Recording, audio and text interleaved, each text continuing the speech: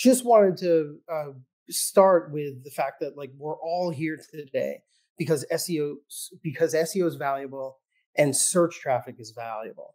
I know that on our sites, the sites that we manage, that search traffic converts better than any other traffic because search visitors show up, and when they show up, they're ready to buy, or at least they're researching a purchase decision or initiating a sales conversation or something like that compared to other sources of traffic.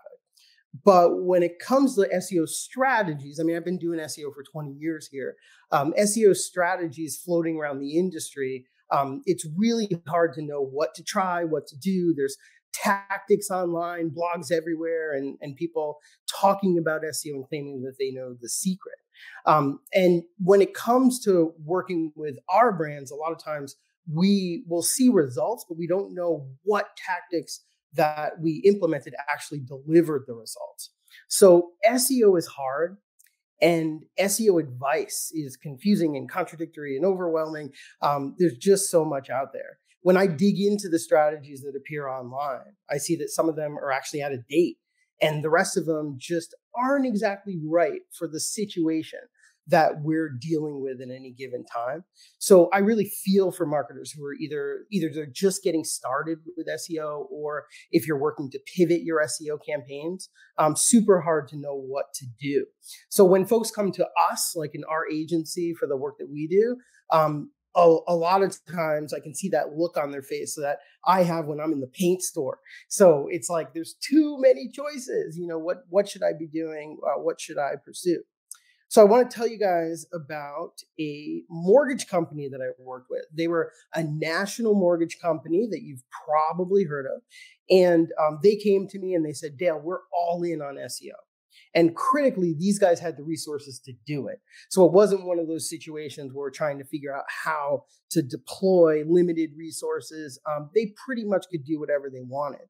And they were running their campaigns. I mean, they brought me in after they had built out a big team and they had a bunch of campaigns that were already underway. But after they had a little bit of growth in the beginning, their growth had really stalled, even though there had so many people working on this. When I looked at what they were doing a ton, and it was super impressive because it was ambitious. They were doing 110 blog articles a month, directory submissions, competitor monitoring, ongoing page optimization, rank tracking, pretty much everything that you might do if you were interested in putting a lot of resources behind SEO. And they were doing all of the things on this slide. So when I read through all the tactics and campaigns that they were running, it really looks to me like a top 20 chart, like the top 20 hits of SEO tactics from the last decade. And they chose these tactics because they worked at some point in the last decade and they worked in certain situations, but they didn't really know what was going to work for them. So they did everything. So interestingly, what it comes down to is like, if you're optimizing for a modern AI search engine, some of these tactics are still effective, but some of them are a waste of time nowadays. So back to the mortgage company, what did the team look like that they had put together? So they had an SEO manager who was managing like 10 people that they had on staff. One was a PR consultant who was working with top shelf media, getting write-ups, mentions, and backlinks. They had a social media manager who was managing all their social channels. Their SEO manager was also managing an SEO analyst, and the analyst was looking for opportunities to optimize individual pages for specific keywords and opportunities that he saw. And then they had a reporting specialist. The reporting specialist was putting together reports for the other folks on the team to use, but even more importantly than that, reports for upper management, so that basically upper management can justify the spend on this effort. They had a content marketer who was responsible for content strategy. So what articles are we writing? And then also partnerships, content partnerships. And they were also working with 20 freelance writers. It's a lot of writers to manage, but each writer was turning out around 6 or 7 pieces of content a month. So decent amount of content there. And they had a link building specialist. So the link builder was responsible for researching link targets and figuring out what their link building strategy was going to be. And then that link builder was managing 3 outreach specialists, and these guys were full time cranking out emails. And if you run a website, you may have seen some of these emails, people asking for links, and that's what they were doing. So then the question is like, what did they get as a return on this huge investment for SEO? Well, initially they saw some growth, but by the time they had brought me in, the growth had stalled. That's why they were looking for outside help. On paper, they were set up for success, but it really wasn't working. And here's why. It turns out that their SEO manager was constantly adding new tactics. So they were trying to do a lot, spreading the resources thin. Even though they had a lot of resources, they were just doing a ton. And they had no idea where to focus because they had some initial success with their SEO. They saw some growth with these tactics, but they didn't know where that growth came from. So they didn't know what to double down on going forward. And they were creating too much content. I know it's hard for me to say because I'm an SEO guy, and usually when I'm working on projects, I'm looking for more content. The more, the better, for sure. But in this case, some of their content wasn't even getting indexed by Google, and then there was some other content that was bringing in traffic, but it was top of funnel, fluffy blog post informational traffic that just didn't convert. So what's the point of traffic if it doesn't convert? So the bottom line was their all-in approach on SEO just wasn't working because they were trying to do too much. In the end, we were able to turn this project around, but we did it by narrowing the focus. Like we cut pretty much half the team, and we cut most of the SEO projects that they were working on. And eventually, over the course of the next year, their organic traffic doubled, which was awesome to see. But it required some painful cuts, as I said. Here's some of the stuff that was not moving the needle that we killed. We told them to stop doing social media just for SEO. They were managing it for other reasons. They stopped the directory submissions. We told them to stop working on site speed improvements. Their site was fast enough. And then also Google Newsfeed updates, it wasn't helping them. And then the ongoing page optimizations. They had done all the low-hanging fruit stuff on page, so it wasn't helping them to just keep polishing the pages. And then competitor monitoring wasn't helping them. And the fluffy blog posts that they were just churning out, 110 of them a month, those were also not helping. So we axed all of this. Instead, what we focused on was targeted content, so the right content for links and also for keyword targeting, and then link building. We focused on these two things. And it turns out that everything that they were doing that was not in support of targeted content and link building, it was unnecessary because it was actually slowing them down. So why did this focus on only targeted content and link building work so well? Well, I'm going to show you in a second. Quick aside here, my background. What about Dale? Who's Dale? So a little bit about me. So I've spent my entire career working at the intersection of technology and marketing. I studied undergrad. I studied engineering, and I studied AI in grad school. In grad school, we were building a search engine, but I realized for career and economic purposes, I was going to do better optimizing for Google rather than trying to compete with Google, and it turned out to be a good decision. I built a supercomputer for the NSA. That's a story best told over a beer. And for the last 12 years, I've been running Fire&Spark. We're a digital marketing agency, but we focus exclusively on organic traffic. So SEO is what we do. So to move on with SEO here, I want to tell you about another company that's going to really drive this point home. This is Fire Department Coffee. So they're another company that we worked with. They're a challenger brand in the coffee category. They had ambitious goals for organic traffic. Fire Department Coffee was started by Luke Snyder, and Luke is a special guy.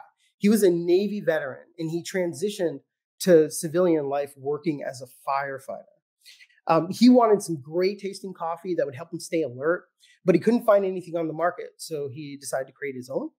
He started by creating something that he called it the Fire Department blend. And his wife had already been roasting coffee at home. So the two of them got together and made it. He started selling it, and he was selling it to folks he knew, firefighters and people in the fire services. And he gave the early proceeds from that first product to a camp for burn victims, mostly working with firefighters and helping out other folks in the fire services. And they're still a mission-driven brand today. So Fire Department Coffee has been a phenomenal success, driven by organic traffic and their SEO campaigns. 3 years ago, they did $1 million in sales and revenue. And this year, they're on track to do $10 million in sales. So that's going to be 10x growth, which is super impressive, especially led by organic, which can take some time.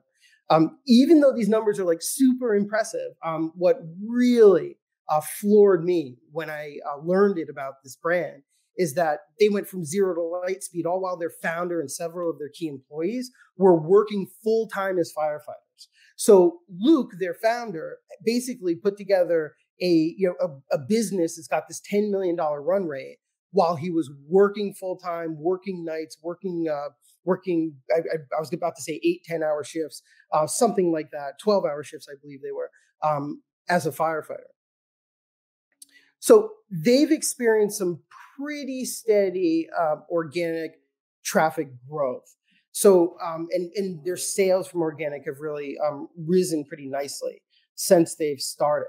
So what was their SEO strategy? And I think what's critical here is that they repurposed the resources that other brands would have spent on technical fixes, things like site speed improvements or on-page optimizations or core web vitals. They took those resources and instead they focused on telling their founder's story. Like I said, their founders got a pretty compelling story. So that was the way to go for their brand. And doing SEO for like a number of different companies, we found that you can do this even if you've got less of a story. There are other ways to do it. But they really focused on telling their founder's story and building a community around their brand. When I sat down recently with Matt Flaherty, he's Fire Department Coffee CMO, what he had to say about their SEO was, he said, the connection with our community is definitely key to our SEO success. Now that floors me a little bit because like if you stop and think about it, he didn't say key to our success was site speed improvements or keeping up with core web vitals or the software tools that we're spending 4 or 5 figures on or even keyword research. He said that the key to their SEO success was their connection with their community. So why did they focus on telling their founder story? Because it resonates with consumers. And when you've got a story like that and you're generating content around that story, you're building out partnerships, you've got folks coming to your site, engaging with your site, that's how you're generating the brand signals that Google's looking for. So Google is looking for signals like backlinks, mentions, engagements, reviews, positive sentiment online, engagement with your pages. So, visitors aren't bouncing.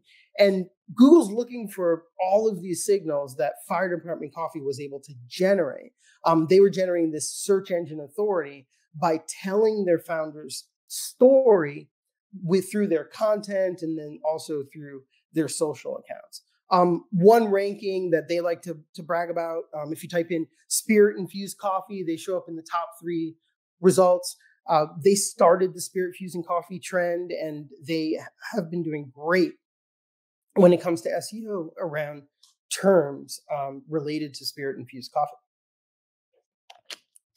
I'd like to pivot for a second into a very different type of example.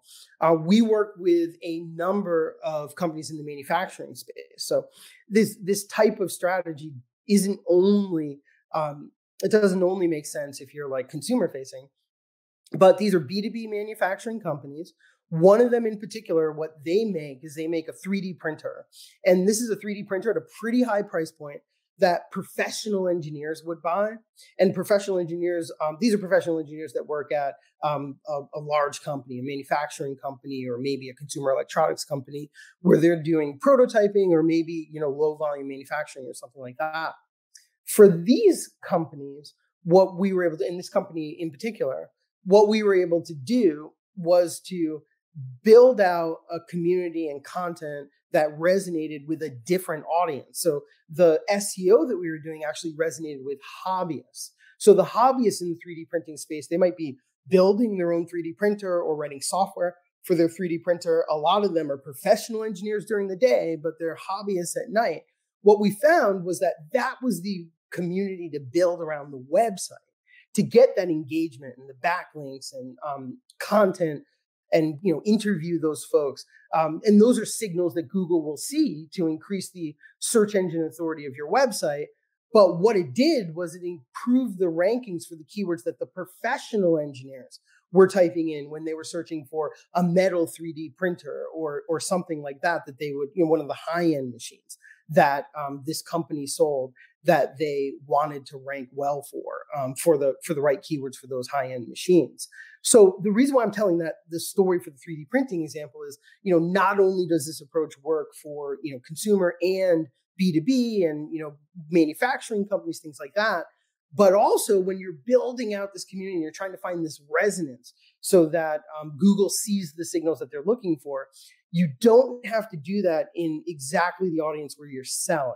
So yes, we want to rank for the right keywords and we want the right people to come to our website when they type those keywords into Google, but those don't need to be the people that we're going after when we're doing our link building or building out a community around our brand, or doing either a mission-driven approach or a story-driven approach or something like that. So the key behind this is that Google's AI is really nowadays tuned to find brands that resonate with consumers. These are brands that resonate online, that are generating these signals that Google is looking for. So Google used to be a rules-based search engine. And what I mean by that is when Google started, the original paper, the PageRank algorithm written by the Google founders, they were basically using the backlink structure of the web. So if other websites are linking to you and linking to your pages, your website and those pages are more important and should rank higher than other pages on the web. Nowadays, Google is AI based. So AI and the search algorithm is pretty much a black box. It's a big statistical machine that figures out the probability that this page should rank for this keyword and then ranks everything when you type a keyword into Google. We know that Google's made this shift to AI because we're able to see their patents. We're able to see the research they're doing and the patents that they're filing. The other thing we know is that they're using people, like real humans, to train their AI. And the important thing here is they're not using people to determine rankings. They're not having a person go to your website and say, oh, they should rank number one. Instead, what they're doing is they're having people look at a randomly selected set of websites online. And those people are grading the websites and for which ones are higher quality than others.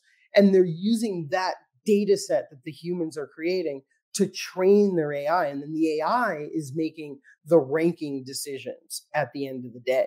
So this puts us in a spot where we've got this black box AI algorithm that we don't know exactly how it works in terms of what levers we should pull. It's not the same as the days where what we would do is put keywords in the keywords meta tag or make sure our HTML or sitemaps are perfect. It's more that the AI is being trained by people to make decisions the way a person would. And that makes sense because it's people searching online and people who are deciding whether they like the results that they're given as opposed to computers. But fortunately for us, there's kind of an easy fix for, how do we optimize for AI search engines. We've come up with what we call an authority first approach to SEO, and I'm going to give you guys some more examples. But when we're doing our authority first SEO, it's really a 1, 2, 3 process, the magic 1, 2, 3. But first, we're starting out with doing just enough technical SEO that we know Google can see our pages. So we're going to fix pages if they aren't getting indexed at all, or if there's something broken on the site where Google can't crawl or index our pages. But we're not going to spend a lot of time on technical optimizations like site speed, because as long as we're reasonably fast, it's really not going to help us when it comes to rankings. And then the second thing that we do is we ensure keyword visibility. So we're doing the keyword research, we're making sure the right keywords are on the right page, and we're building out new content as we want to target more keywords. So that makes sense. But finally, in the third step here, and this is where we spend the majority of our time, we're focused on authority. Authority is how you win the SEO game nowadays, and it's really how you become Google's preferred brand in your category. And when it comes to authority, like I said before, that's mostly about backlinks, but also Google's looking at how do people engage with your site and are there reviews and that sort of thing. Well, we call this resonance. It's like, does your brand resonate with somebody in a way that Google can see it? And the reason why we look at SEO this way is because we want to start with campaigns that we know are going to resonate when we're trying to grow our organic traffic, rather than starting with technical fixes and technical optimizations, which used to work, but it's not the right way to optimize for an AI search engine. So how do you know if your website resonates? What it really comes down to is, are visitors engaging with your content? So they're not bouncing, they're going deeper into the site. Do people return to your website, like repeat visitors? Are people writing reviews? Do people link to your website? Is anybody linking to your website? And then the ultimate would be if you're able to build a community around your brand, because Google will be able to see it. When it comes to the engagement metrics, Google can measure how people are like bouncing and spending time with your site. They're not looking at your Google Analytics. Google is really looking at what people click on the search results page. And Google's able to figure out a lot when it comes to engagement with your site by looking at the search results page. So we know that Google's using over 200 signals to determine rankings. This is information that they've released, but they aren't all equal. So if we're doing SEO, we're not going to optimize for all 200 and all of a sudden we're number one. And the reason why is because some of these signals that Google's looking at when Google's crawling your website are more powerful than others. So those more powerful signals deserve more attention and more of our resources when we're doing SEO.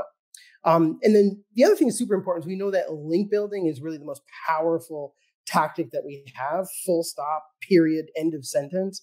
And the way that we know it, I mean, number one, from the work that I've done for the last decade and a half on SEO, when we're doing link building and we're getting quality links, works every time, especially in competitive spaces. And then also we know from studies that search marketing firms have conducted online that link building is really the most powerful tactic. But the thing about link building is it's really hard. So that means that it's often ignored. Like a lot of times when we're doing SEO, we're not focused on link building. We're focused on these technical optimizations because they're easier and they make more sense. And frankly, they're easier for SEO agencies to sell. So it's a lot of the reason why we get stuck there. What I see on projects that I work on is that if you want like a 10 or 20% bump in your organic traffic, focus on things like blogging and on-page optimization and these technical fixes. But if you want to double or triple your traffic, you really need to have authority building, mostly link building, as the core of your strategy. So to make that happen, you need a brand that resonates. And I'm going to show you how we can make this work for any brand. You might be a manufacturer, like one of my manufacturing clients that makes 3D printers, or maybe you make steel, but you can do it. The way we do it, we call it authority first SEO. And authority first SEO is really about leveraging your brand and the strengths of your brand, whatever that is. You might have a mission. So these are brands that might be buy one, give one, or like Fire Department Coffee, they're giving away a percentage of their proceeds to help injured firefighters and the families of the injured firefighters. That's awesome. But most brands don't have that type of mission or that social mission. Another way to do this authority first SEO would really be to leverage your product. So product driven, if you're a service company, it works too. We would call it service driven. But this is really looking at the strengths of your product. So the compelling features of your products, or maybe your products are made from sustainable materials, or maybe there's something about your service that makes you unique. That would be the product driven angle to authority first SEO. And I'll show some examples. And then You can also do it in a story-driven way. So we've worked with companies that are made in the USA. And if you've got a product made in the USA, there's a story you could tell around that. There's also the fire department coffee story around Luke, where he was a Navy veteran, or even just the fact that he's a firefighter working as a full-time firefighter. So that's definitely enough to do like the story-driven type of authority-first SEO. So another example here, this is the story-driven approach. We worked with a manufacturing company, and what they make is Velcro straps that you use to bind wires together and cables. So imagine you're an electrician or you're installing network cables into a building. You're going to want to strap them together so you don't have a crazy spaghetti mess of cables in your job site there. So the issue that they had is like, they're really not focused on marketing and branding. I mean, what they're used to focusing on is efficient manufacturing, high quality manufacturing, and also selling into like, high volume wholesale accounts or something like that. What we did when we worked with them is we discovered that one of the founders of this manufacturing company was actually volunteering on weekends at a local technical school. And volunteering at the local technical school, like he was telling me, like he really enjoys working with young people, and these are young people that want to be electricians. So what we ended up doing was launching a campaign, one page on their website, where they're basically recruiting the next generation of electricians. And we were able to find organizations that care, that advocate for the trades, or maybe these are organizations or journalists that want to get the word out about these jobs in the trades that are available that young people don't know about, or people who are just trying to find opportunities for young people, get them to link to the site, engage with the content, and all of a sudden we've got a brand and a website that's resonating, and that helped us with SEO and helped us with Google. Next example, this is a software vendor, and they did product-driven SEO. The interesting thing about them was the product that they were doing their SEO with was actually a face shield, even though they had been a software company before COVID hit. But probably like the week that COVID became a big thing, they had, because they build software for manufacturing companies, they had a facility where they could manufacture products. And they decided that immediately, like the week that COVID became big, that they were going to manufacture face shields for frontline workers and healthcare workers. So the campaign that we put together was a campaign to protect 1 million frontline workers. And we were able to reach out to, we got links and mentions in media sources, local media. Also, healthcare organizations were linking to it, and advocacy groups like nursing associations and nursing unions were linking to it, because they're all trying to figure out how to get nurses the PPE that they needed during this critical time in March of 2020. So that was a product-driven SEO example of the authority-first approach. Then another example of mission-driven, I love this example because this is an online publisher that is actually an e-commerce site. So it's kind of a head fake, but they do it really well, and it's a great SEO strategy.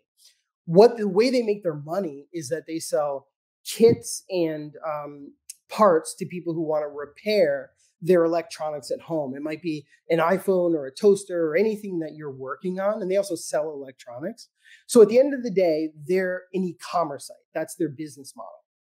But for SEO purposes, and because their founder is really excited about the cause, they decided that they were going to go pretty deep into promoting the right to repair. And the right to repair is just basically means that electronics companies need to release enough information about their products, like the iPhone, that I can repair it at home, or I can take it to an independent repair shop.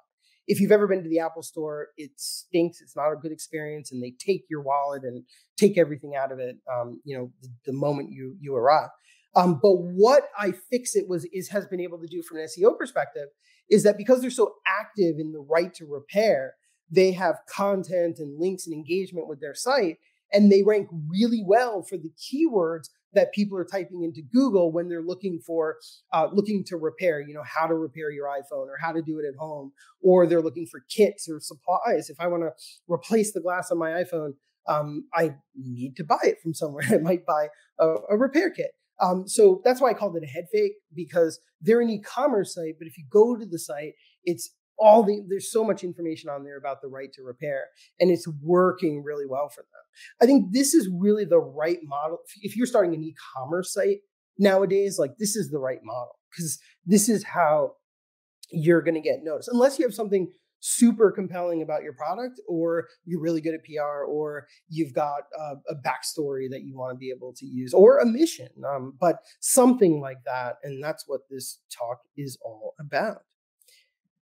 So I've already said this, but you don't need a social mission. Like, it doesn't need to be a buy one, give one. We have a client we work with sells sunglasses, and they give prescription glasses to somebody overseas. That's laudable. We love the fact that we can help them and help their cause, but that doesn't need to be the case for a mission-driven or an authority-first SEO approach. But it does need to be authentic.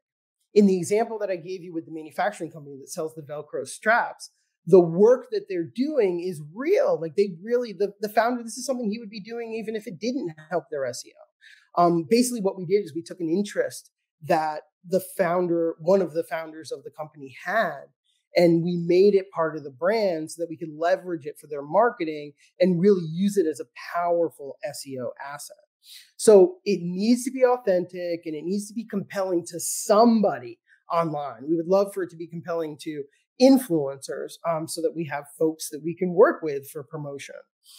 So the mission could be something like, the founder's backstory. So story-driven SEO, something like that. Or, like I said before, craftsmanship behind the products, or democratizing your industry. We work with a company in the financial space that was making investing easier, and that was a great story to tell. Or you could be the fact that you're local and you resonate locally, and that's how you're able to drive your SEO. Or making luxury available to the masses. We worked with a brand like that in the jewelry space. So why should your SEO have a mission? Like, I've already given so many examples, but it allows you to go beyond the keyword focused content that we're normally creating. Like, yes, we need to ensure keyword visibility. That's really the way that I say it. Make sure keywords are on the right pages. What we don't want to do is just crank out these fluffy blog posts with keywords in the title and expect that somehow Google's going to rank them. We want to create content that connects with some audience. And remember, it doesn't have to be the folks that you're selling to. In the 3D printing example that I talked to, we're selling to big manufacturing companies, but the folks that we're writing content for are the hobbyists. So it also allows us to partner with like-minded individuals for our SEO. And then it also allows us to do outreach. And when we're doing like link building outreach, we're not asking for a link because we think we're a cool company and they should too. And we're also not asking them to link to content because the content is awesome. That used to work, but now when you do that type of outreach, people ask you for money. Instead, what we're doing when we're doing our link building outreach is we're asking them to support the mission. And that's what works nowadays. And if your mission does good in the world, even better. So what does this mission-driven content look like? One shortcut that I found is to think about how you can create citable content.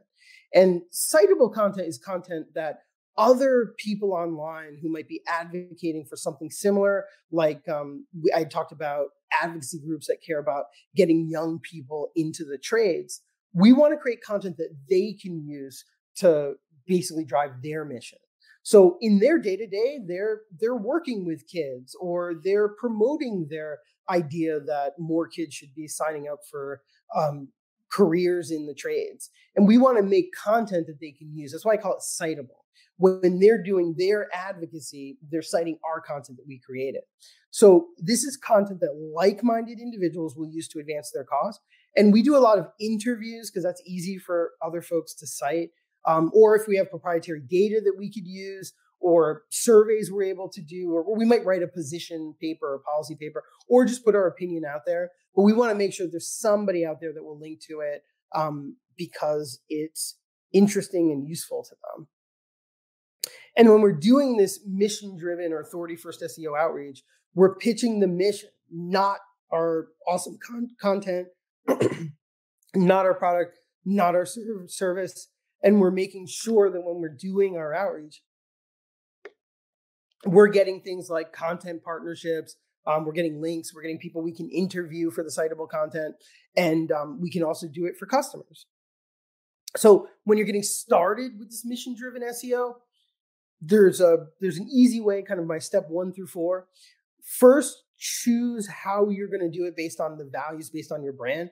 Like I said, every brand has some attribute that we could use, whether it's the story or your product or your service or mission, or maybe you're purpose-driven, something like that. But it's got to be authentic. It's got to align with what your brand is about.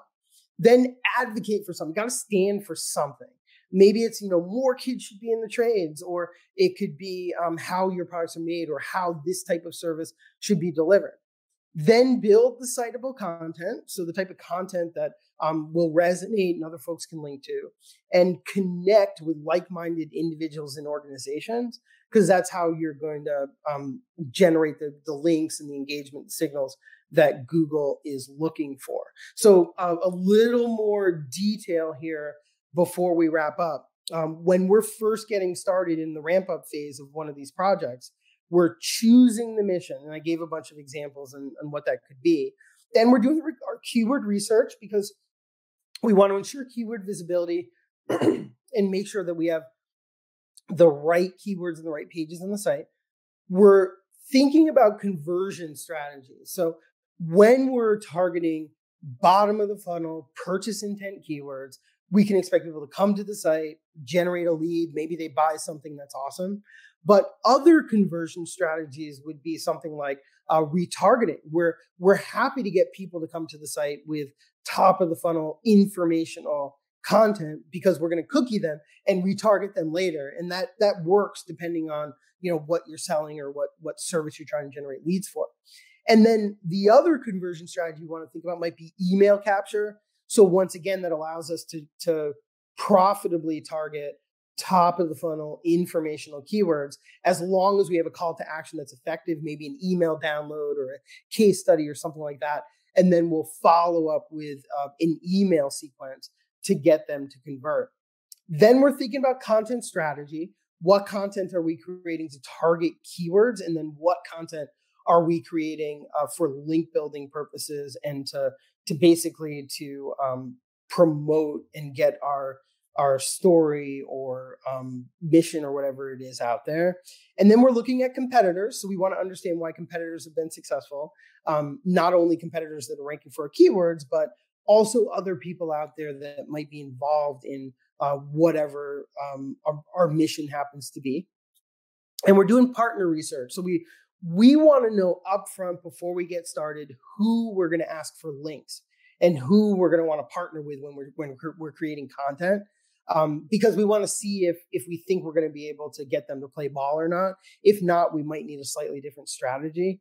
I actually went through this with a client I was talking to today. We were trying to understand if people who run job boards were going to link to a certain type of content around a position that we had chosen, and we didn't think it was going to happen. Like, we didn't see any opportunity really. So we're doing a complete pivot to a different strategy. That's why we do that research up front. And then we're onboarding our writers. Like, we're going to need content at the very least, we're going to need a campaign page. If, like, for the campaign where we were trying to give away personal protective equipment to frontline workers, we're going to at least need a campaign page. So we're going to need some content there. And then when we're in the growth phase of one of these campaigns, we're building the citable content, we're connecting with like-minded individuals and organizations, then we're growing our audience and our visibility, and we're using that to make it easier for us to develop content partnerships. And then we're creating more content, and we just keep going and building out authority, because that's how we move the needle for SEO. If you're interested in more details, we have some resources and some case studies and tools that we use and some emails that we've written when we're doing this type of outreach. We have that in our Authority First Strategies resource guide. Text authority to 66866, and we'll send you the guide. So I hope this is helpful. And that is it for today. And we're ready for some Q&A. Dale, that was fantastic. I got several questions for you. Yes. So let's talk a little bit, because I think this topic is great. It's very, very hot. But if you're not a purpose-driven business, Yes. The question came in from Jonathan: will this work for us, and how will it work for us? Yeah, it depends on who us is. So it can work, but you have to find the right angle for your brand. So do you have any idea, Kenneth, what type of company, or maybe our questioner could send that in?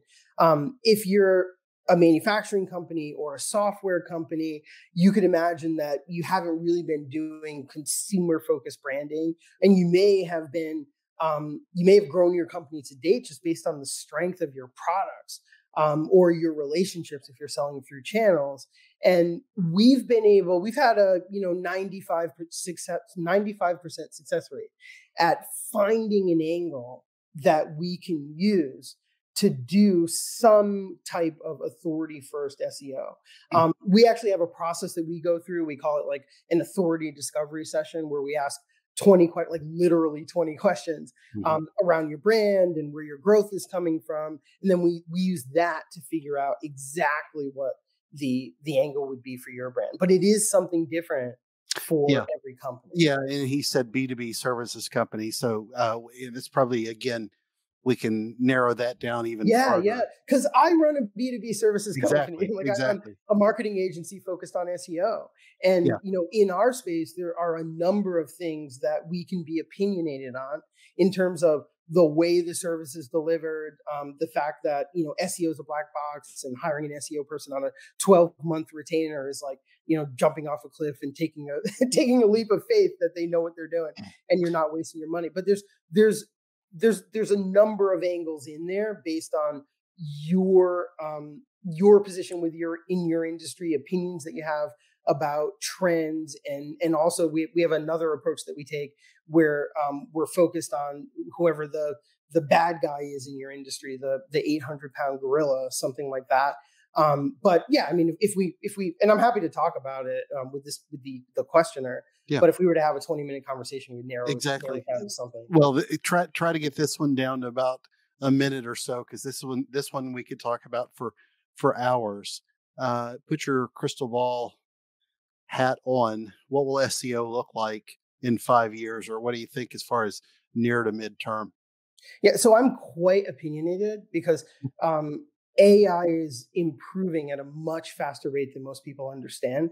I studied AI in grad school 22, 23 years ago, if I have my math right. And the algorithms I was working on are so different from what there is now. Yeah. And I see 5-10 years out, it's going to just be an order of magnitude more powerful. So if you think about it, Google's trying to surface the right pages. They're trying to surface like what you're looking for and what you want to see. Based on Google's understanding of your query. So when Google has that working really, really scary well, and they're kind of close, they're closer than I expected now. SEO is really going to be about understanding your customers. Like I would call it customer intimacy. How well do you understand your customers? And are you answering their questions online? Are you creating the right content? Are you creating the information that they need to make a buying decision?